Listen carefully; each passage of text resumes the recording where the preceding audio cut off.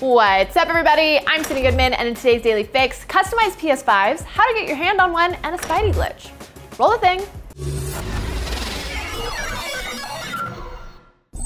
Last week, we reported on the demise of PlateStation, the company who was planning on making custom PS5 plates, until they were told a big nah brah from Sony. But that hasn't stopped folks from doing a little home DIY and creating some incredible looking TV blockers. That's a bad joke for if your PS5 can't fit into your media console and you just put it on top of it and it blocks part of your TV. Anyway, with the PS5's plates being removable and white, it lends itself nicely to customization. So here's a roundup of some of our favorites, which come from the PS5 subreddit. First up, Hawkeye Justin, who plastadipped, which is that rubber coating people use on cars to like black out chrome, for example, the plates to turn the PS5 into a sleek matte black. I'm into it. Then we have Crayons, who custom painted an orange and white design with a skull and PlayStation logo motif. I dig it, I love the use of color and death. Seriously though, I really like it. Inspired by YouTuber Dave2D, Reddit user Akarsh Bansal11 went for a very on-brand customization by creating a Spider-Man themed shelf. Folks, didn't stop there, people are also customizing their DualSense controllers. Yakuza83 created this all-black DualSense and even swapped out its face buttons with DualShock 4 designs while keeping the controller fully functional. Impressive. On the complete other end of the spectrum, ChrisSpace, maybe it's CrySpace, sorry, turned the DualSense into a galaxy purple design.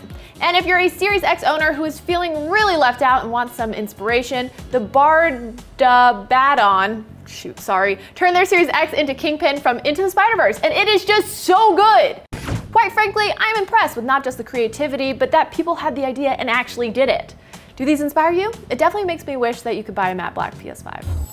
If all this PS5 talk feels like a bit of salt in the wound because you weren't able to cop one via pre-order, I have good news. Both Walmart and Best Buy have indicated that they'll have PS5s in stock for Black Friday.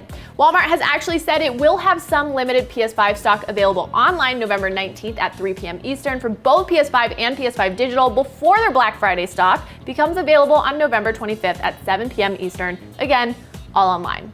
Then there's Best Buy, who in their latest Black Friday ad also indicated that they'll have limited quantities of the PS5 available online only on November 27th. Good luck to you all. Make sure you're signed in to the retailers if you have accounts with them, and have your payment info ready because even if you get it in your cart, you could still lose it during checkout. May the odds ever be in your favor. In glitchy news, Spider-Man Miles Morales players have run into a glitch, get that seemingly swaps the player character model with other objects in the game while remaining totally playable. As chronicled by Polygon, it's not exactly clear what causes the glitch, but some have guessed that it might come down to colliding with objects in the world. Others have found that having the glitch happen once means it'll keep on coming. In this video by Frosty, we see Miles becoming snow, a blank white cube, and a fence, all while taking down a car full of baddies.